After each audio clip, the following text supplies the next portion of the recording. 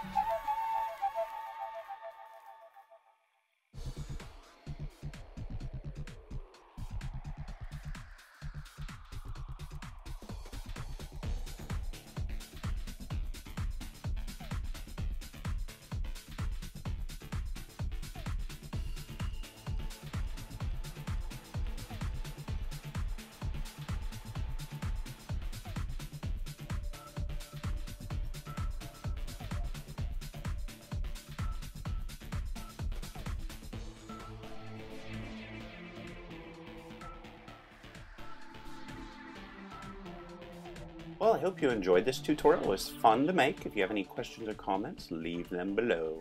Otherwise, till next time.